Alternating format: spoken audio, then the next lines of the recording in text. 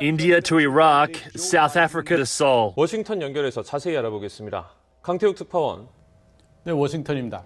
The world eyes the White House and who will win the race to live there. The prize for the winner, the most powerful office in the world. And that calls for some powerful worldwide coverage.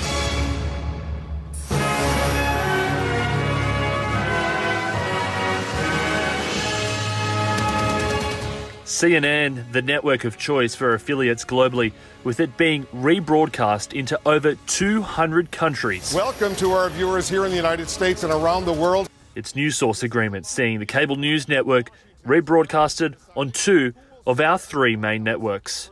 We're joined by CNN's chief national correspondent, the great John King. Those on the right and left agree CNN is king of coverage because of John King. Why does this matter? Because this could be the decisive day in this long count. Commended for his little sleep and big task of explaining the complexity of the US election.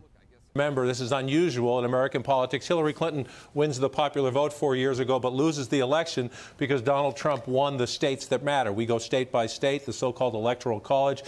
Domestically in the United States, CNN and Fox News have beaten the traditional dominant commercial networks of ABC, NBC and CBS. A stark contrast to the 2016 election where NBC led with 12 million viewers. Now, first place was Fox News with 13 million and NBC with just over 5 million. But all eyes were on when the US networks cut away from a presidential press conference. Okay, here we are again in the unusual position of not only interrupting the President of the United States, but correcting the President of the United States. There's a lot to unpack here and a lot to fact check in real time. And this is really important because the stakes are so high in this presidential election.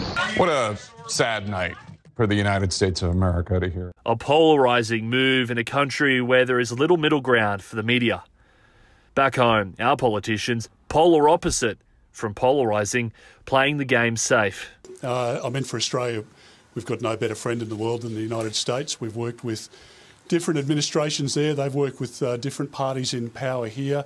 And whatever the outcome, our friendship will be as strong as ever. The world will continue to watch the race for the White House as the greatest political show nears the end of its final act. Jack Hahn, 6 News.